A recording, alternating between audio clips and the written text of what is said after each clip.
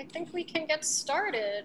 I want to thank everybody who's joining us tonight and the artists who are presenting. Gabriel will introduce the artists. So I'll just give a little introduction about 5 Max. But first, I want to tell you that I'm so pleased that I'm at Smack Mellon. Look! Yay! And there is this amazing show in the gallery that opened on March 7th. And then closed a week later. And so only the people really that came to the opening got to see it. And so I would so happy to tell you that we are opening by appointment Wednesdays and Thursdays from 12 to 6. You can email me to make an appointment, kgilrain@smackmellon.org, and I will be here to welcome you to see the show. And Summer McCorkle has a beautiful video in the back, which doesn't show up on Zoom. And this is Jude Talachay's work. So 2 big solo shows. I look forward to seeing you here in the gallery. Now I'd like to welcome you to 5 Max. And a lot of you have been here for the other 5 Max events. For those of you who are new, I'm just going to run through what I always run through, which is that we created this series of events with our staff and some artists who are board members. And we developed this program to keep conversations going in our diverse communities while we are not coming out and going to galleries and being able to go to openings and things. So it's a way to meet artists, you know, see art, learn about new artists' work that you don't know about, and makes connections. So the 5 artists that are presenting tonight will present for 5 minutes, and then there will be 5 minutes for audience questions, and then we'll move on to the next artist. And after tonight's presentation, we will hold part 2, where you can sign up to meet with one of those 5 artists.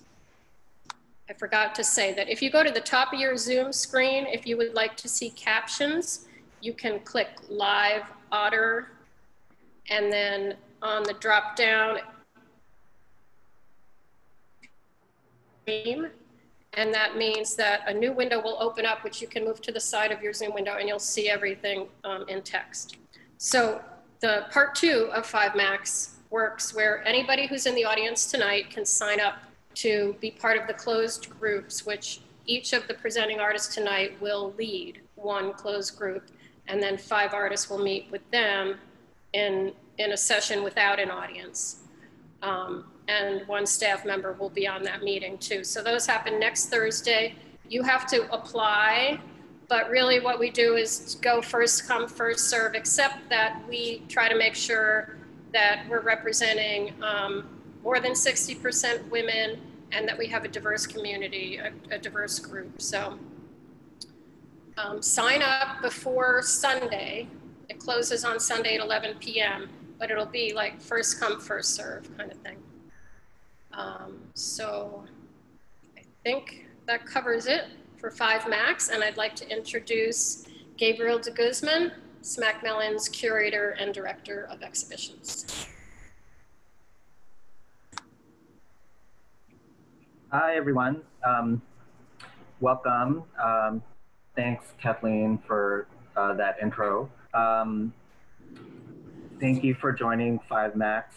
I'm Gabriel, and I'll sort of be your CRUZ director this evening.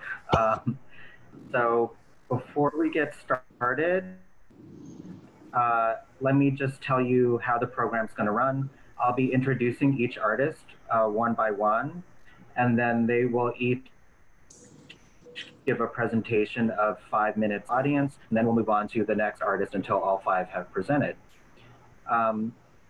During the presentations, I'll be sharing my screen to show the images of the artist's work, and I'll be keeping track of time, and I'll give the artist a 1-minute warning to wrap up their talk. If everyone could please keep yourself on mute during the presentations, that would be appreciated. And then during the audience Q&A after each talk, then I will encourage you to participate by asking a question or making a comment about the artist's work.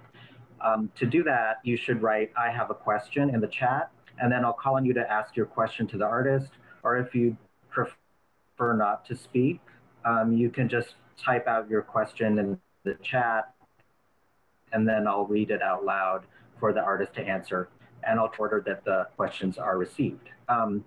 While I have my screen shared, your chat window might not be visible, so to open the chat window, move your cursor to the bottom of the screen and click on chat. And you might have to zhuzh the screens around to fit, move the windows around to fit your screen, especially if you have the Otter Live notes going at the same time.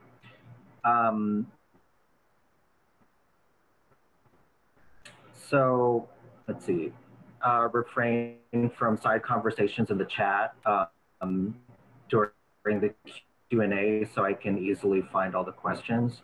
And then after 5 minutes, we'll move on to the next presenting artist. So it's going to be really quick and lively.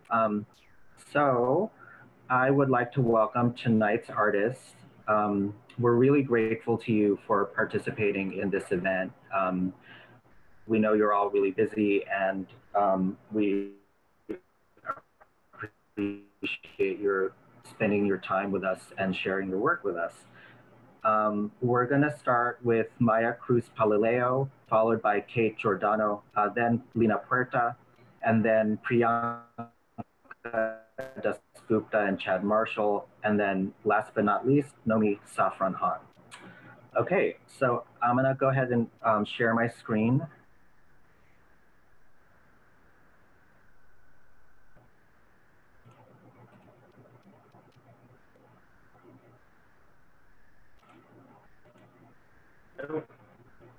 Whoopsie, hold on.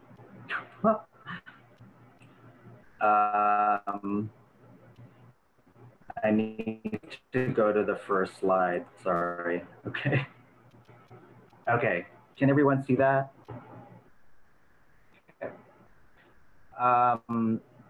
Okay. So first we have MAIA CRUZ PALILEO. Maia's paintings are influenced by the oral history of her family's arrival in the US from the Philippines, as well as the history between the two countries. She infuses these narratives using both memory and imagination. Maia has had recent exhibitions at Monique Meloche Gallery in Chicago, Katzen Museum in Washington, DC, Timur Grana in London, and Pioneer Works in Brooklyn. Maia has participated in residencies at the Lower Manhattan Cultural Council, Skowhegan, Lower East Side Print Shop, Millet Colony, and the Joan Mitchell Center. Her awards include an Art Matters grant, Joan Mitchell Foundation grant, Jerome Foundation Travel and Study grant, NIFA Painting Fellowship, and Rima Hort-Mann Foundation Emerging Artist grant. Maia, are you ready? I'm ready. Okay. I'm gonna start the timer. Okay, I'm gonna go to your first slide. Okay, ready, set, go. Okay, so this is a large triptych oil painting. It's about 5 feet high by 14 feet wide. The title of this painting is called Under the Shade of a Luzon Thicket, Even Generals Rest at Times, and it's from 2016. And it depicts American soldiers relaxing during the Filipino-American War. Next, please. Sorry, okay. It's all right. So that painting led me to research the Filipino-American War, also named the Forgotten War, and learning more about the colonial history between the Philippines and the United States. And I spent a month researching at the Newberry Library in Chicago, looking at United States governmental photographs, reading Filipino short stories, folklore, and diving deeper into the racist ideology of manifest destiny, and also learning about anthropological projects funded by the Field Museum. Next.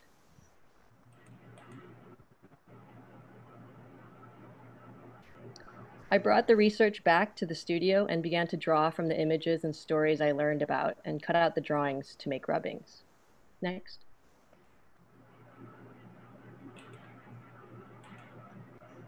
Here's an image of the rubbings next to the cutouts. To make the rubbings, I would arrange the cutouts like paper dolls into a composition. Then I would lay paper on top and use a graphite stick to create the rubbing. I made hundreds of these. The process allowed for new context to emerge, removing figures from a fixed place in the ethnographic anthropological context into potentially infinite combinations of new compositions and environments. Next.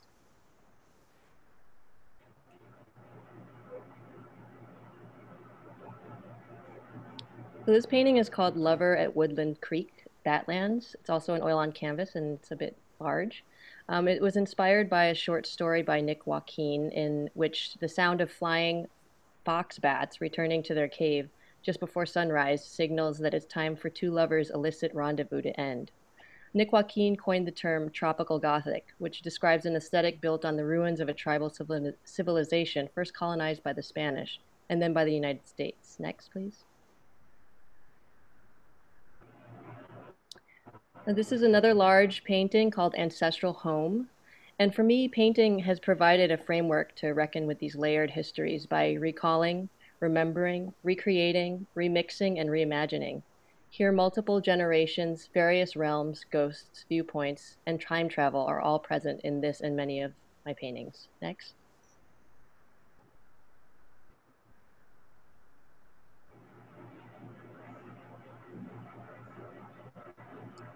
So the title for this painting came from a letter from my grandmother detailing the home that she grew up in. The title is All the While I Thought You Had Received This. This sentence resonated with me after my experience researching in Chicago. Suddenly the context that rose up around stories I had heard growing up was like a light bulb going off. Like, why am I just learning all this now? And my grandmother's voice saying, oh, you didn't already know? This painting recalls the American education system that was established in the Philippines after the war and the disorientation and violence behind that. Next.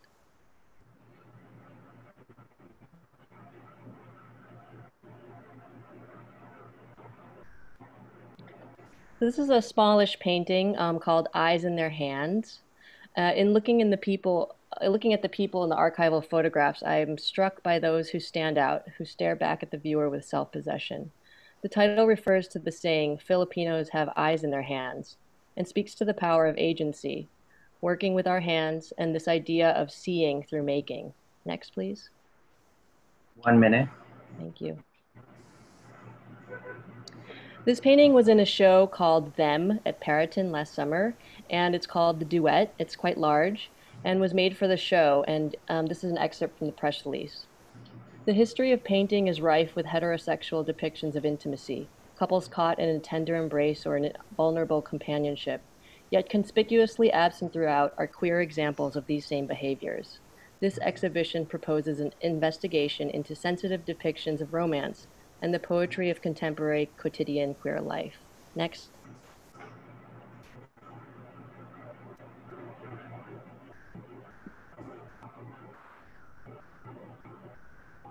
So this painting is called Wildflowers, and it's also a large painting. I was inspired by the river where my grandparents grew up. I had heard stories about the river but never saw or visited it. And then last summer I saw a picture of my family in the river, and it was like meeting a member of my family for the first time. So this painting is loosely based on the photograph, but it is a made-up space. It's an homage and an offering to the women in my family, and the woman on the very right is my grandmother. That's it. Thank you, Maya. Thank you so much. And was there a delay when I was changing the slides? Is that, oh, I'm sorry. Okay, Yeah. I don't know what, I'm not sure what's causing that, but okay. So thanks everyone. Who has a question for Maya? If you have a question, write in the chat. I have a question, and then we'll call on you and unmute you. and you can ask it out loud, or you can type your question in the chat and I will read it out loud. Don't be shy. And if, oh, okay, good. Okay. Rachel Beach has a question. Rachel? Yeah, can you hear me? Yes. Yes. I love these paintings. I think they're super striking. I was curious in the very first image of you in your studio about the size of them, because they seem in this really interesting middle size where the figures are almost human, but then they're a little bit smaller than human. And I guess I wondered what your thought, yeah, maybe you've already answered it. That's sort of speaking to a ghost or a story instead of a portrait. Or what are your thoughts on that? Yeah, thanks for that question. These are, like this painting is, I think, 6 feet tall. So you can see the person isn't quite exactly human size, but close. And then some of the smaller ones they kind of maybe read a little more like portraits. But yeah, I think it does make a difference, the size of the figures in terms of a viewer relating to another figure. I would say this painting is about 34 inches high by 30, so it's definitely smaller than life size. Thanks. And then Shanika Svetvilas has a question that I'm going to read. They're asking, have you also been reading fiction by Filipina-American novelists like Jessica Hagedorn, and is that an influence? Yes, I have read Jessica Hagedorn for sure, and I'm definitely influenced by Filipino-American novelists, and particularly Gina Apostol is a huge influence, as well as other writers, poets like Joseph O. Legaspi and Nick Joaquin, as I mentioned in the presentation. Great, thank you. And then Kate Teal wrote a question. Hold on. She's asking, she's saying, I see so much history of painting, in quotes, here, from Darger to Neo Rauch to Matisse. I'm curious who you're looking at now. I love these paintings and the cutouts too. Yeah, definitely. Thanks for that question. I definitely, something I think about a lot is that I'm painting with oil on canvas. Like first of all, I didn't study painting. I was a sculpture person, and I kind of didn't care about painting, but like it obviously had a huge impact on me. For example, at the same time when I was in Chicago, there was that big Gauguin show, which made me want to barf, but still look at it. It's the work that I looked at and grew up in and absorbed, like the ancestral home, Las Meninas, and partly the very first image that I showed you guys that I made in 2016 of the picnicking. They looked like picnicking soldiers, except that it was actually the same time period, late 1800s to early 1905, that the photographic archive that I was looking at was made, which also kind of aligned with this like late French Impressionist paintings. And actually Gauguin used a lot of the photographs from Polynesia, French Polynesia, that were in the very similar vein as the photographs that I'm working with. And this one, very Manet, Déjeuner sur l'herbe painting was definitely, I don't know, I guess inspiration might not be the word, maybe critique. Okay, great. And then I think we have time for one more question. Ward Shelley has a question. Have you been to or visited your ancestral home? Has that impacted your work, and do you prefer to only work with archives? That's a great question. Yeah, actually, that's how I got interested in where I'm at now. First, I was making work mostly about my family's time here in the 70s when they first moved here. But then I did visit the Philippines specifically to visit those homes and to visit my relatives who are now no longer here, of that generation. My great aunts and uncles are all gone now. So yeah, that was a huge trip for me, which happened before this body of work that I just talked about.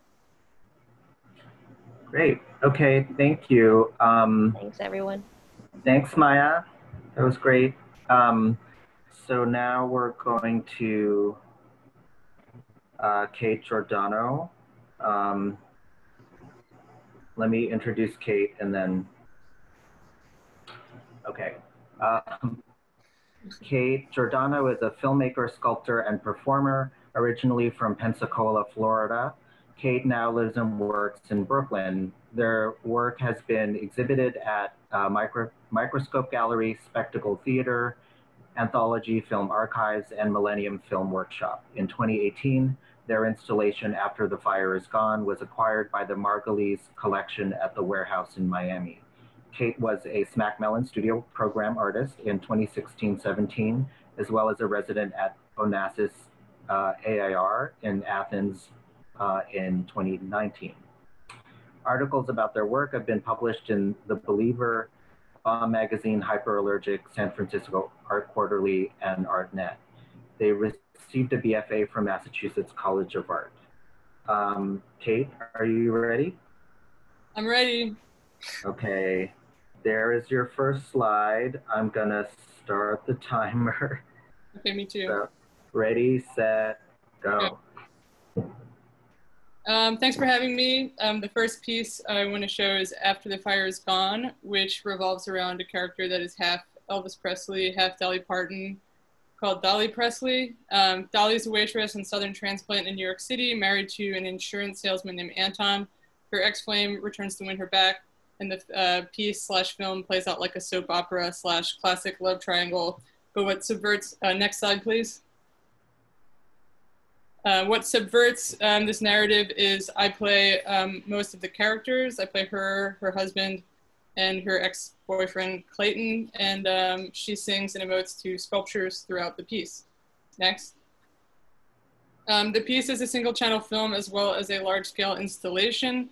The sculptures are used to convey a more internal space in which the main character interacts with the objects, which can be, as you see here, in the form of sets, people or animals, and they tend to be stand-ins for people or situations in her life. Next slide, please. The installation shows 3 sets that were used in the video: a farm, a living room, and a diner. And you see 2 of the sets from some weird angle in this slide. The narrative of the video and the installation plays out over 14 different television sets that are placed throughout the piece. And next slide. Oh, go back, sorry, I got ahead of myself. The piece is shot on VHS-C, which explains the lower res quality in some of the images. I'm not just bad at exporting files, but some of them are, you know, screenshots from the actual video. So now we can go to the next project, which is Rome. Rome was an installation and a series of photos that I made in 2018 in which I played a patrician in what I imagined would be the Roman baths. I envisioned the baths as an informal space where power was wielded, not dissimilar to someplace like a congressional gym, or as a back channel where power is exchanged among men mostly, and drawing parallels between Rome and our current political situation. This was a durational piece at Spring Break Art Show where people would enter and exit the space, and I would be posing wearing what I call nude armor, which, as you can see, is, you know, a breastplate that mimics a piece of armor that is, you know, a man's chest, and a phallus. So go to the next slide, please. Details from the sculptures, I pretty much use any material, but specifically here I use tape, wire, spray foam, cardboard, acrylic matte medium, you know, pretty much anything I can find that's around. I'm not a material-based sculptor, really. I just sort of am, you know, I'm into hot glue and like whatever. So yeah, my work always mixes 3 elements, which is generally sculpture, performance, and some sort of video. Next slide. And I'm interested in what happens, in the psychology of what happens when actors interact with sculptures and those things kind of collide. So next slide, please. Last project I want to talk about is what I'm working on now. This is called Henry Rex, I think. I'm not quite sure about the title yet, but it's going to be shown as a solo show at Postmasters Gallery. It was supposed to open in May, but obviously plans have changed, so we're hoping that the show will open in October. I played King Henry VIII, who was the infamous English Tudor monarch who had 6 wives. And it plays off of similar themes in the Rome piece in the sense that it takes a historical figure and talks about issues of power and control. But in this case, the work revolves around Henry's relationship with 2 of his 6 wives, Anne Boleyn, who was infamously beheaded, and Anne of Cleves, who actually survived her marriage to Henry and lived to tell about it. It involves Henry's ambassadors negotiating his marriage to Anne of Cleves. Next slide. That's a still from him dancing with the ghost of Anne Boleyn. So with this work, I am pressing the idea of wearable sculptures. Next slide. And I've been working with fabric and sewing for the first time. With other pieces, I've been very concerned with playing off of cinematic language, but this was all shot with a straight-on camera angle, and I feel like the work more mimics dance and theater and sort of documentation of that, and it's meant to be shown as just an installation with the sculptures as opposed to a single channel video and an installation. So it's sort of a departure from the structure in which I worked before, but obviously, it's still, I made it. So that's it. Thank you. Thank you. Thanks, Kate. Right, you finished exactly on time. So, oh, sorry, okay. Yeah, I do. So we do have some questions coming in. I'm going to start with a question from Mary Temple. Mary asks, or she says, I'm excited to see the next installment of the King Henry and His Wives series. In the first one, you played Henry's beheading of Annie as sort of a bumble. Will he be any more self-aware in the future episodes?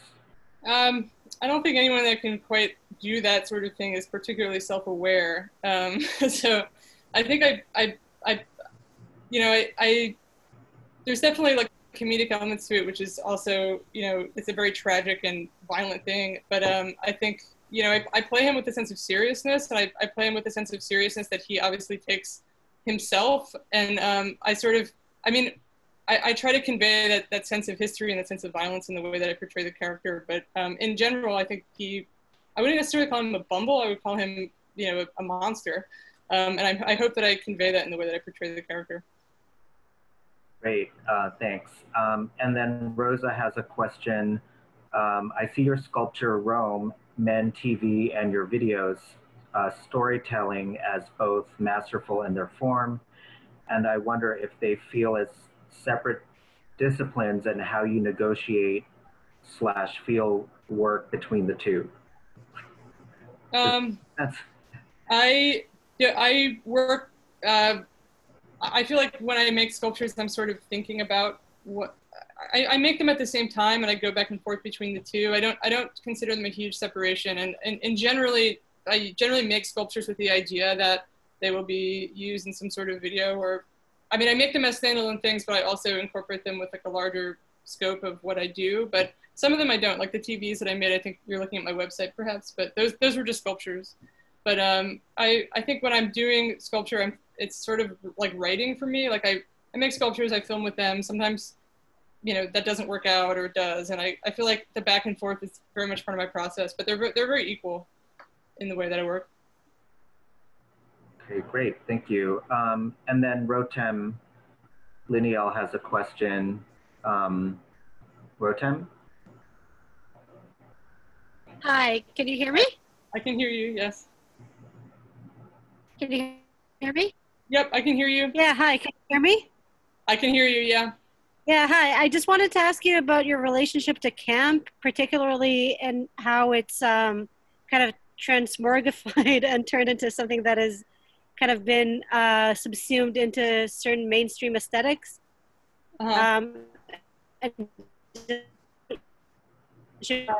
You're breaking up on the last part of the question. Sorry. Oh, shoot. Can you hear me now? I can hear you now, yeah. Okay, I'm wondering about your relationship to camp, particularly as kind of a queer aesthetic and how it's been subsumed into kind of a more mainstream pop cultural aesthetic, and just like what your relationship to that is? I think in when I'm looking at the work afterward, I totally understand and would even self-describe some of the work, not all of it, as camp. But when I'm making it, I feel like I'm just sort of serious about it. I know it's kind of hard to believe because there's a lot of comedic elements in it, but I think, you know, I think I'm playing off of things that I've seen, and I'm playing off of things that I've seen on television and I've seen in media my entire life. And I feel like I'm in a way like inserting myself into those things, kind of by any means necessary. You know, it's like, oh, well, I can just like throw on this wig and like put up some cardboard, and then like I'm this like soap opera star, or like, you know, like I can be in ancient Rome. Like I just have to put on like this weird thing that I just made, you know. So I feel like there's like me kind of inserting myself in that. And yeah, and I think with all these things coming together, and especially with reference to, you know, drag elements, I mean, it definitely is sort of like a queer retelling of a lot of this stuff, but also like it's, in a lot of ways, it's just like what I'm, I feel like a lot of these things I put on it afterward, but in the moment, I just sort of feel like that's what I'm compelled to make. Thank you. Yeah, I mean, it's really, yeah, sorry. I have more to say, but I'll contact you personally. Yeah, email me. Okay, thank you. Yeah. Thanks, thank you.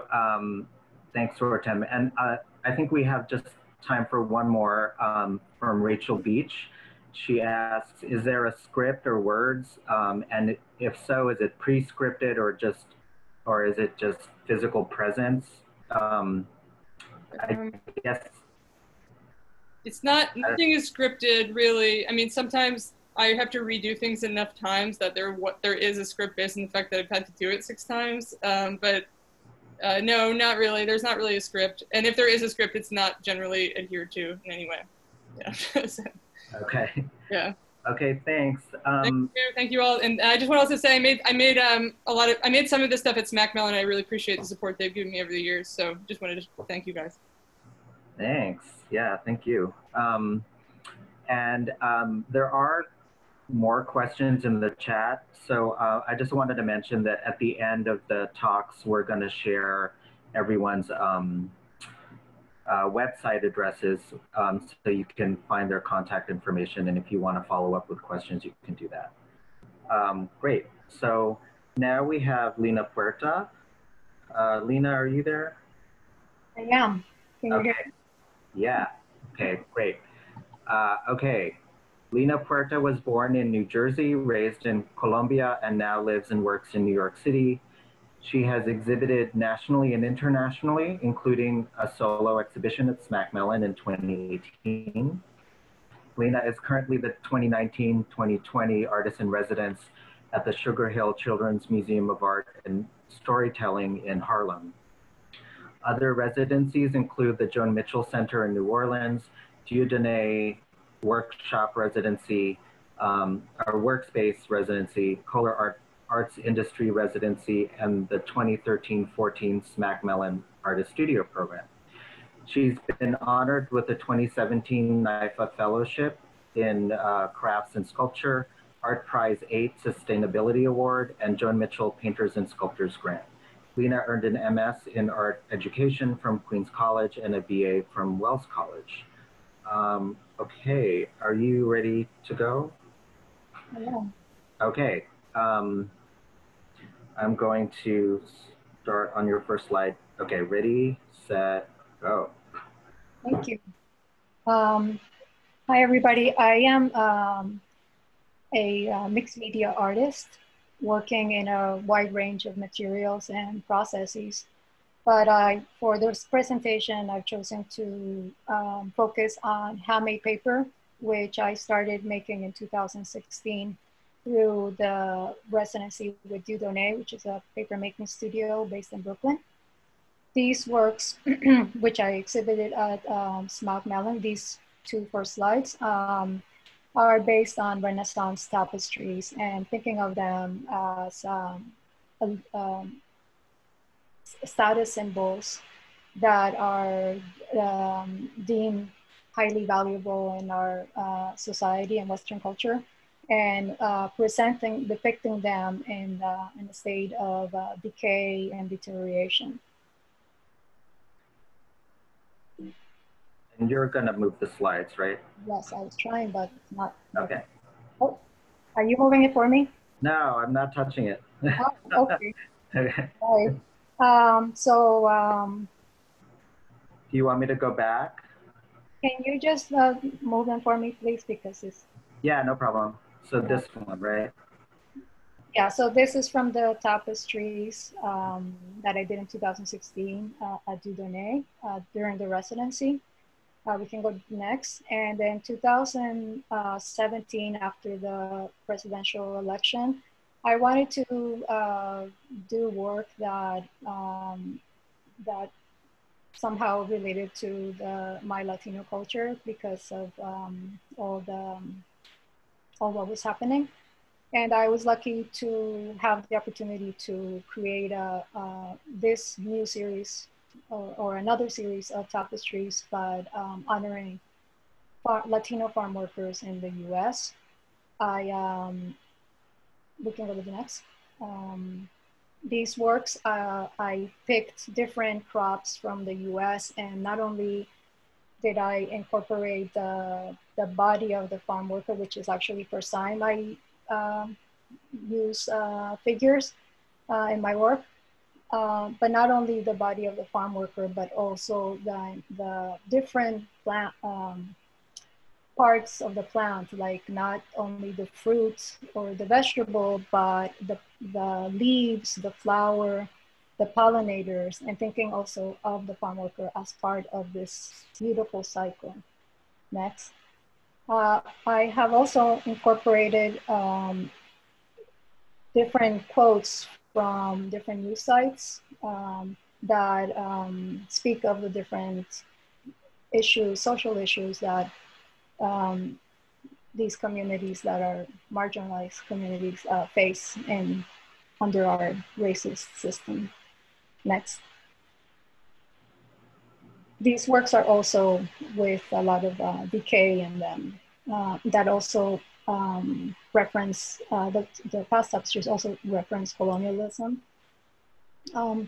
From there in 2018, I decided to expand this series by creating smaller portraits of farm workers. And I sourced these images from the internet.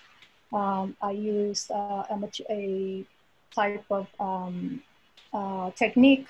All of this is done in a wet studio, but using stencils and something called a blowout technique, where I mask, in this case, I mask all the foliage.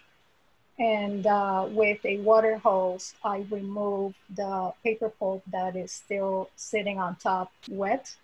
So as I remove that, the layers underneath that have the sequins, fabrics, and all the different other textures are revealed.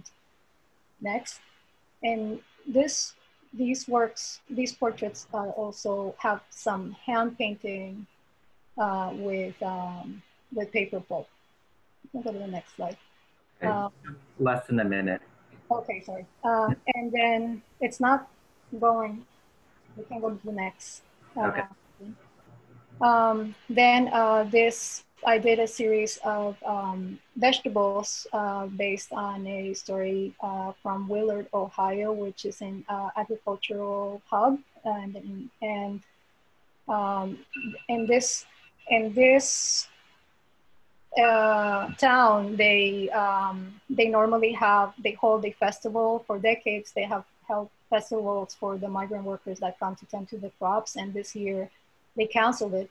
So I imagine these vegetables, this is called radish and headdress. So I imagine these vegetables holding a festival as also oppressed organisms, living organisms. So I imagine them as holding a festival for the migrant workers. And then the last two we can show are created during well, I created Dieudonné, and then I finished them this year during the lockdown.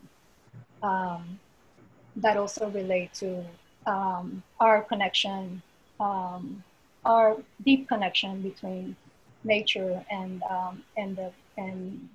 the food, thinking of food as nature, as the garden, and our deep connection, and thinking of also how indigenous culture relate to nature in a very different way than ours. That is more deep and magical and spiritual as well. That's all. Thank you. Thanks, Lina. Yeah, I'm not sure what's going on.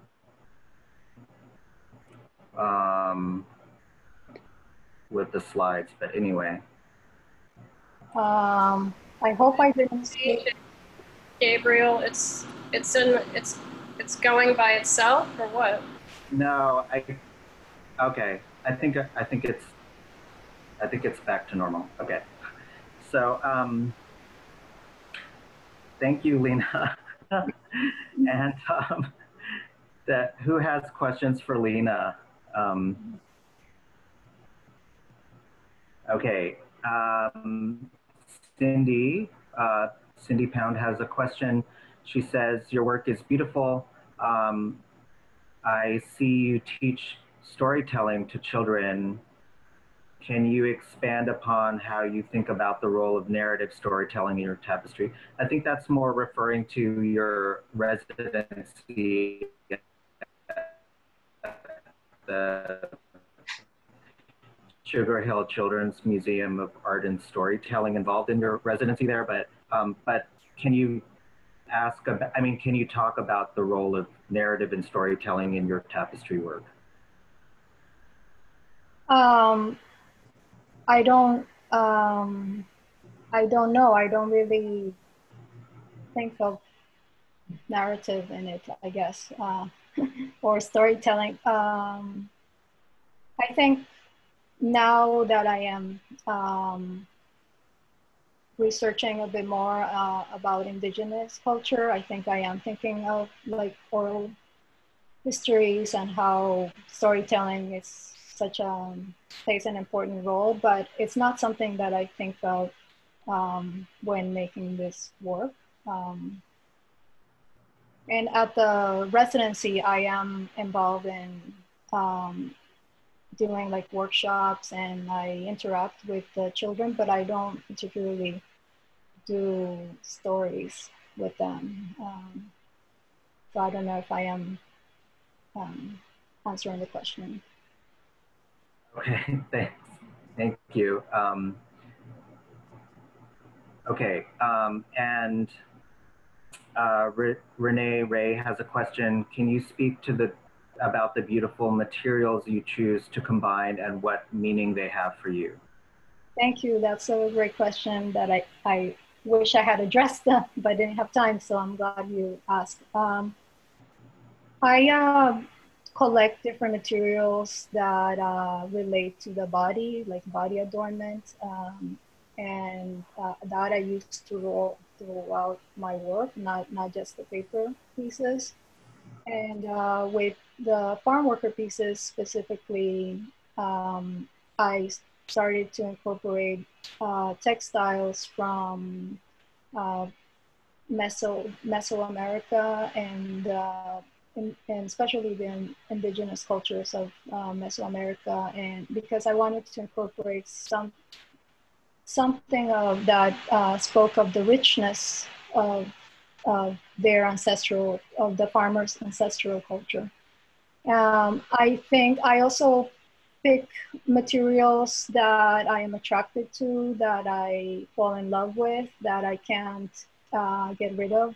That many of these pieces I've been carrying for years, decades. I can't get rid of them because I just like them a lot. So I also like materials that are celebratory in some way, and that hold joy, that hold love. Thank you. And then Rachel Kahn asks, how do you think about the outside edges and the framing within your work? So I think it's some of the way that the work kind of spills out of the edges. Yeah, I work, I mean, these tapestries, especially the large ones, are quite planned because I have very limited time to make them in the studio. because I needed a whole team to create this, and I worked with the paper makers there. But a lot of my process, even though I have a lot of it planned, much of it is intuitive when I'm in the middle of the work. So all of these edges kind of happened, and I like the idea of not sticking, like going beyond the rectangular or sharp edge. So that's sort of how that happens, but it's not particularly planned. Great. Thank you so much, Lina. I think that's all the time we have, but I really appreciate it. Thanks, Eric. And I also, yeah, thank you. I also forgot to mention that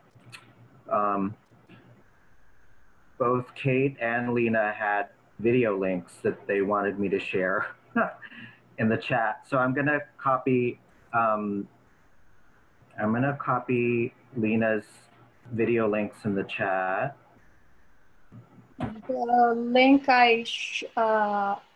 one of the links is a video about the farm worker pieces, and they show much of the process that is hard to explain, how the paper making and embedding and all of the different process of the paper making is difficult to explain without seeing it. So that might help.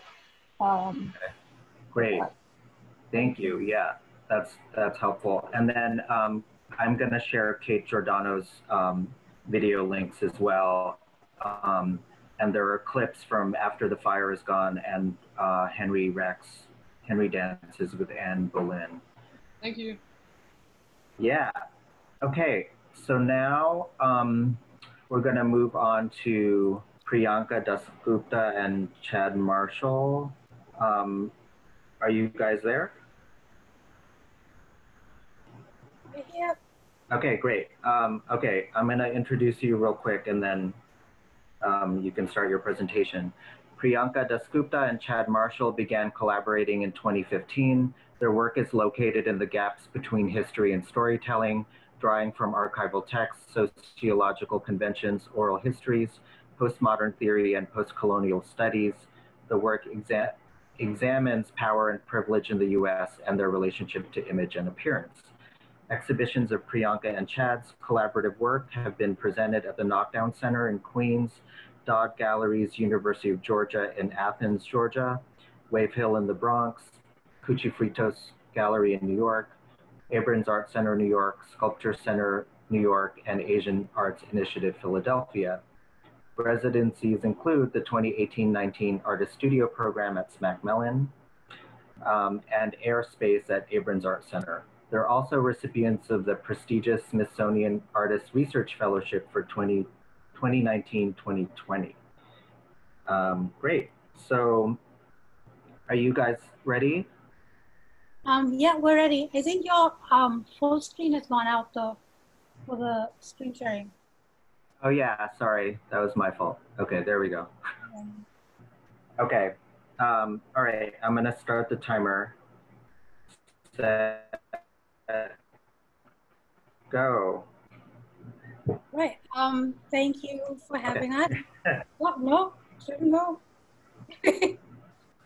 So the first image is an image of Bahauddin Alam, who essentially became Bobby when he came to America. So Bobby is a composite character that we created in order to draw attention to the forgotten histories of Bengali sailors who worked on British merchant ships and passed as Black in order to circumvent the laws against Asian immigration extending from the Chinese Exclusion Act of 1885 and migrate to the US. So Bobby is directly inspired by Bardu Ali, who's the son of Maqsad Ali, who was one of these passing Bengalis. And Bardu was the frontman of the Chick Webb band and is credited for having discovered Ella Fitzgerald. And so like Ali, our character Bobby is also a jazz musician. And his career spans the 1920s to the 1950s. So now, second slide, which is where we're at. So I'll just keep talking. So our portrait for Bobby, which was the first slide, is appropriated from an image of a Bengali peddler from the phrenological text, The People of India, which was compiled by the British between 1868 and 1875 and used as a political tool in subjugating India. And the manuscript was later revealed to be propaganda, with many of these images within stage. So the reason that we appropriate them is also to draw attention to that fact. Next slide, please. So this image is another image from the same manuscript, which we have also embellished to create images for Bobby. Next slide, please. So this is the embellished image from that previous image that you can see here. So the process of painting and collaging over archival material has become an exemplar of this body of work. At this time, we've created multiple images of Bobby's bandmates, partners, friends from this using this particular manuscript as a source. And the technique of collaging and painting also references similar embellishments undertaken by the British with their own images in order to appear more appealing to Indians. So this kind of parallel, or the tension between official modes of camouflage and individual instances of passing for survival, are also very important for us to examine and think about in our work. Next slide, please.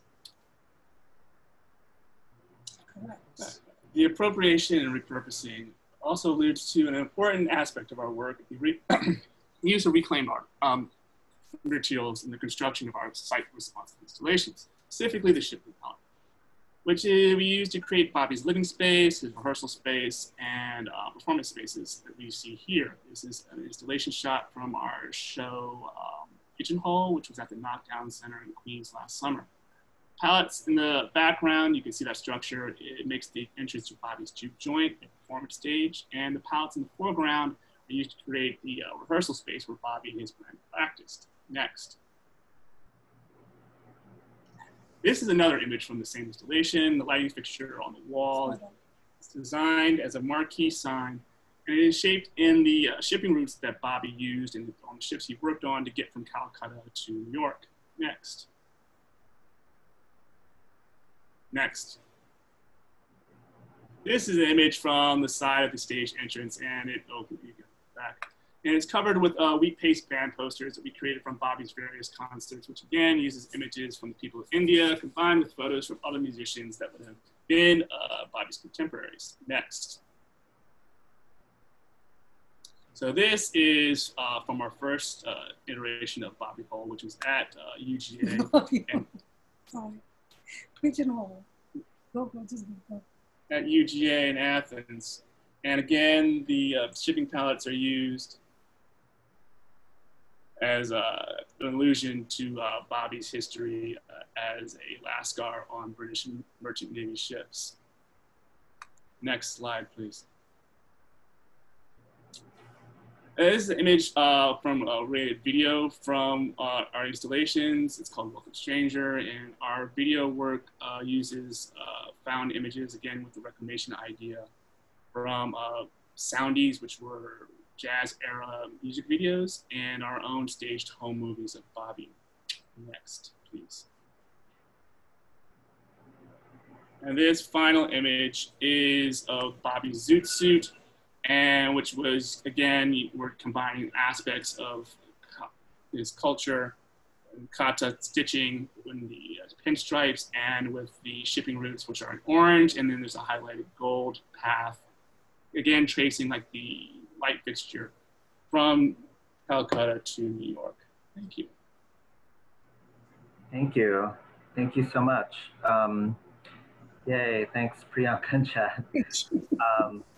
Who has questions for Priyanka and Chad? Okay, Rachel Beach has a question. Yeah, it sort of got me thinking about the level of finish that you choose for each of your objects and the way that those levels of finish might imply a certain level of authority to a given object. and then this new incorporation of the palette sort of takes it in a different direction, sort of like an artifact instead of like a highly produced object. A lot of your previous work has a more like clean production, which has that language of authority. So I'm wondering what you guys think about that. That's a really interesting question. Mainly, I mean, I haven't really thought about it because a lot of, I mean, everything is handmade and a lot of it is experimenting with new materials. So thank you that you think that you're finished. But like working on the suit, like I sewed for the first time. So I mean, but I think there is like an interesting kind of tension between, or I'm just thinking about it now, the tension between the attraction of these finished objects, which also kind of lend to the exotification of the immigrant body, and the ways in which we come here, which is signified by the palette. Does that make sense? I don't know.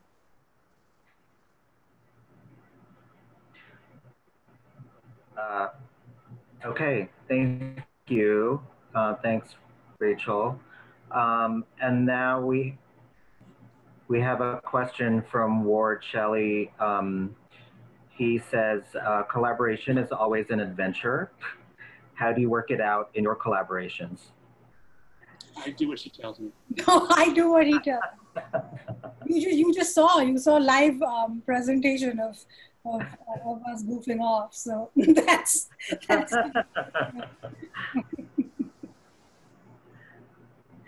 Do you feel like you have, I mean, I'm asking a follow-up question now. Do you feel like you have specific roles that you designate each other when you're working on a project, or does it happen just organically, or do you kind of work to your specific skill sets, or how does the kind of collaborative process work? I mean, the main crux of the process is that we argue a lot, and we're not afraid of arguing with each other, so we don't compromise or we don't give in to an idea unless we're actually convinced about it. But then in terms of roles, a lot of times, a lot of the formal research I get drawn to a lot more.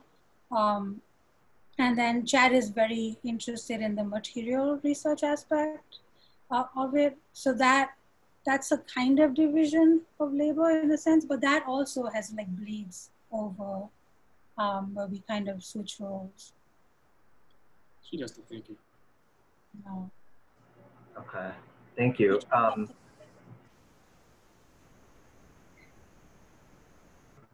Any other questions? And then we'll take one more question, which is, can you hear us?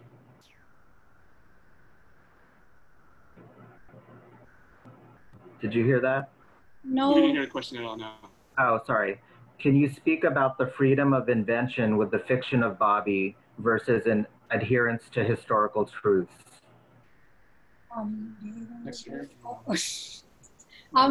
So there's a couple of layers to that. One of them is like the politics of the fact that histories that have repeatedly been marginalized have not been written and have not been recorded, and as a result don't exist in official archives, and as a result, in order to be able to tell them, we have to invent them to some extent.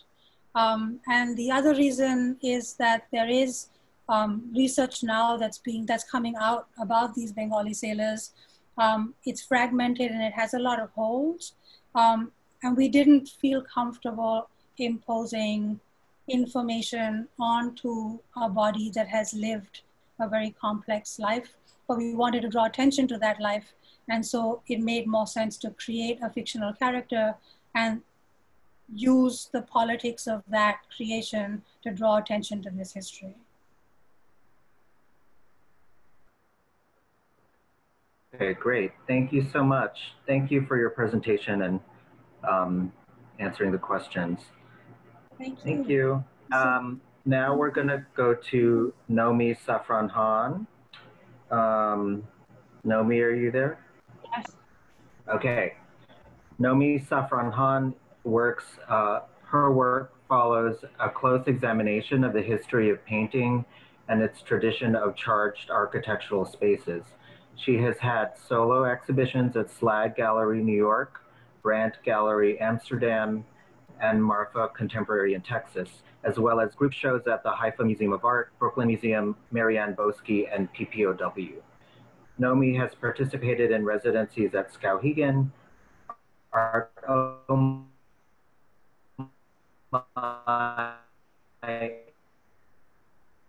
and the Lower Manhattan Cultural Council. In addition, she's been a visit to Moore, Yale, and Vassar. NAOMI received an MFA from Yale University School of Art and a BA from Brandeis University. Thank you. Are you ready, NAOMI? Yes. No, are you? Okay, great. So go ahead and start. First of all, I wanted to thank you for this wonderful introduction and for Smack Mellon for inviting me tonight. And it's just been incredible to follow this amazing group of artists presentation. So I'm honored. This is a view of my most recent solo exhibition at Slag Gallery, titled All My Lover. It was slotted to open April 3rd. Of course, it didn't happen then. We installed it later and had a 3D visual tour, which I hope the link would be in the chat later, maybe added, and it's on my website. Next, please. The first painting I want to show you is the one right here on the left-hand side. It's called Taking Me for Granted. In my work, I am interested in using materials that are not typical for painting. I mix cement with lace and use acrylic paint and photography. I'm interested in pushing the boundaries of painting and photography, asking questions about truth and fiction.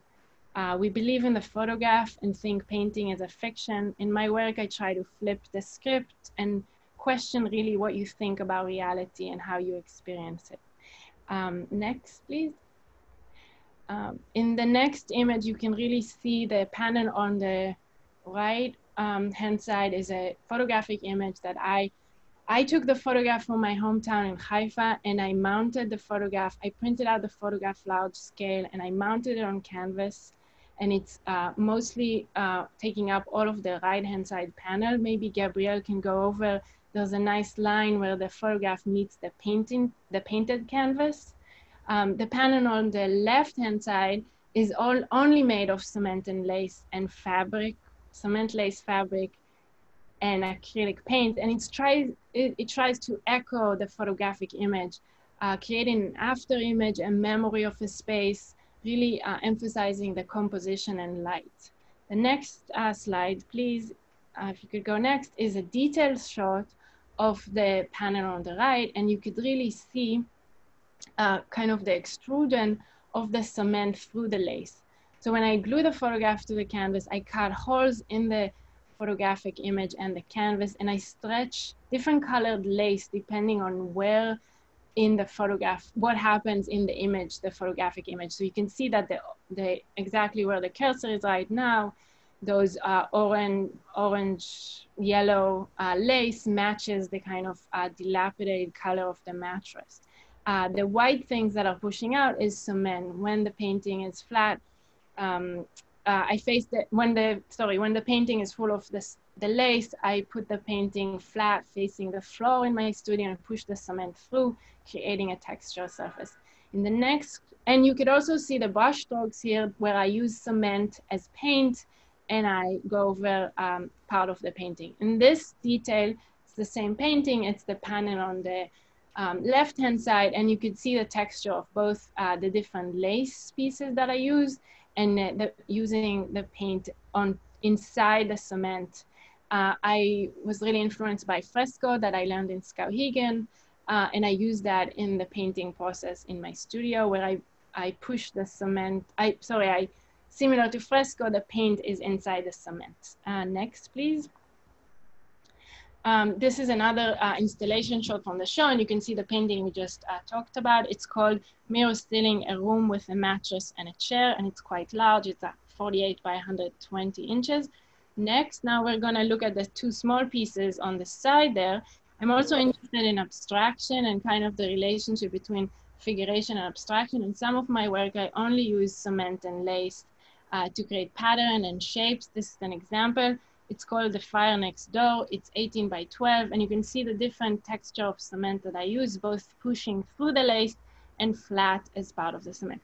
Next, I'm running out of time. This is a piece made out of weaving barbed wire. If we can, we have a little bit of a delay. It's called The Pattern of My Surrender, and I'm interested in doing the impossible with my materials. I'm always attracted to really difficult ideas. So I weave the barbed wire and I embedded it in the cement and lace. The color red here is from the lace, and I thought about the way the body, of course, interacts with barbed wire. Next, please. Another installation shot, and the last slide, I think, is a piece called Those Who Got Away. It's a piece that I made out of the pattern of the lace that I thought reminiscent figures. I made it in March. I thought about those who got away from COVID or those who got away from New York. And I think I'm at time, no? Yeah, but thank you. That was great. Thank you very much. Thanks, Naomi. Yay. And let's see, Audrey posted a link to the 3D exhibition footage of your show at Slag Gallery, which people can experience virtually on the site. Let's see, Kate Teal made a comment that your work makes me think a little bit of Ilana Herzog's work. And yay, you're happy about that. Yeah, Ilana is actually our new board member of Smack Mellon. So we really love Ilana as well. And then there is a question from Ward Shelley. I think the scope of your narrative is pretty universal, but when your images are presented in conjunction with your bio and location of your source photos, I imagine the work takes on political readings. I wonder how you feel about that. Do you prefer the images to be presented with or without Israel as the background of the work? Did you hear that? Yes, yes. I'm not shy of being Israeli. I'm not shy of being political. I think the problem sometimes in the art world is that people like to pigeonhole you. So I would say my answer is depend on the viewer, depend on the studio visit. I think of paintings as vessel of meaning. And so the viewer can embed their own meaning in the painting. The power of making painting is that I control the vessel. So think about the home. My home has always been politicized. But now everybody's home is part of politics because we're all at home. We're all connecting virtually. And so the home is such a malleable thing and we all have a relationship. The fact that Israel and Palestine is such a contested place and we call it politics is because of the historical context, but it happens everywhere. It's everywhere. And so I really think the conversation can go wherever the viewer is ready to take it. And I'm happy to facilitate if I'm there present, and if I'm not, I hope the painting can lead the viewer into these questionings of taking our home for granted and that comfort. There's a follow-up question that Ward has. He's wondering, what if you were prevented from going back to Israel because of the virus? Would you want to apply your eye and the theme of your work to other locations? Well, I didn't go home because of the virus. I wanted to spend July with my mother to celebrate her birthday. But I have to say that I carry my home inside me already.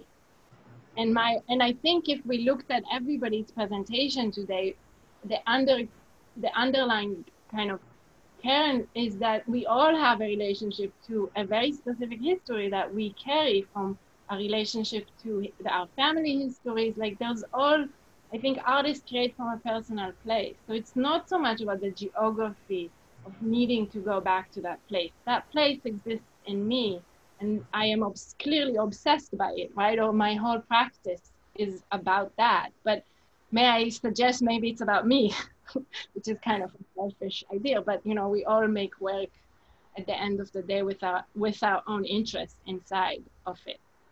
So, and also at this point, practically I've had, like, because I've been going back to this one neighborhood to take photographs in my hometown for the last 12 years. So I have a huge personal archive that I can always go back and I can make paintings forever. So I don't need any more the physical space. Forever and ever. And then I'm just gonna ask one more question. This is from Rachel Beach. She says, I see physical / psychological, if it's something that you think about, and sort of weight in terms of material as well. Right. I think that what's interesting about the weight question is also about illusion, because the illusion of the paintings is that they're heavy. But in factuality, they're just as heavy as a painted canvas, because my cement is very thin and I use it more like paint rather than as a body. But I do think that the work is heavy. And I like that. I think it's very serious, and you know, and that weight helps the painting, right? It's not. I don't want to use the word pessimism or optimism, but I think the work thinks about the heaviness of space, of history, of materials. Thank you. Thank you so much, Naomi. I think we're out of time, but I really appreciate your presentation. I'm gonna stop sharing the screen. I'm going to paste, you had other video links I think that you wanted us to include, so I'm gonna paste those into the chat real quick. And then we're gonna wrap up. Okay. Okay, so those are the links that you wanted us to share. So I want to thank you all so much. The 6 artists who presented: Maya, Kate, Lina, Priyanka, Chad, and Naomi. We really appreciate your sharing your work with us. And I also want to thank the audience for your great questions and comments, and for sticking it out with us. I know that we've had a little bit of technical glitches this time around, so thanks for your patience. If anyone in the audience is interested in asking artists follow-up questions about their work, Becky is gonna post their websites in the chat. And you can go on their websites to find their contact information. We're also including their Instagram handles so you can follow them on social media. And then before you go, let me just remind you about part 2. So okay, so Becky just posted the websites and Instagram handles on the chat. But let me just remind you about part 2. We're gonna share the link to the submittable application again. And if you're an artist and would like a chance to participate in part 2, which are the closed group meetings with one of these 5 artists who just presented, or 6 technically, you could submit your work on Submittable using the link. You have until this Sunday, July 26th, to submit. The deadline is 11:59 p.m. But the spots are limited, so submit early. Try not to wait until the last minute. And if you're selected, we'll get back to you with the details. And also, if you have participated in previous part 2 group sessions, you're allowed to submit again if you want to participate in one of the groups this time around. But we will prioritize people who haven't participated in the past. But just so you know that, but feel free to submit your work again if you want to participate again.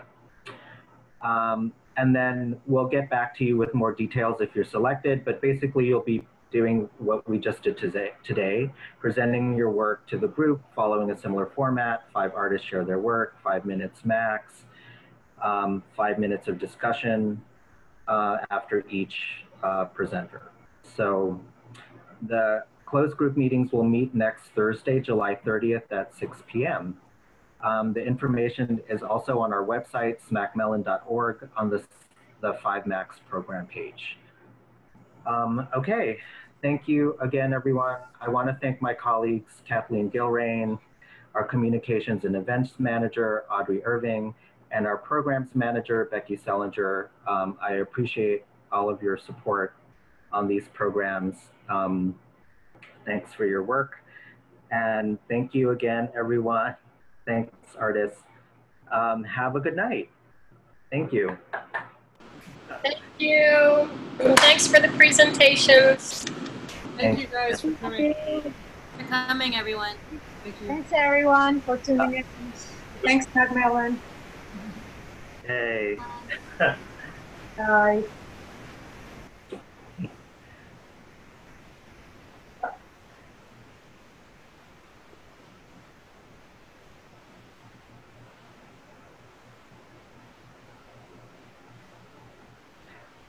Thanks, you guys. Hey, bye, everyone. Thank you. Thank you all. Thanks for having me. Thanks. This was so great. Thank you, Gabriel and Kathleen and Audrey. Appreciate it, everybody. Thank you. Bye. Naomi. Okay, thanks, guys. Thanks everyone. Bye.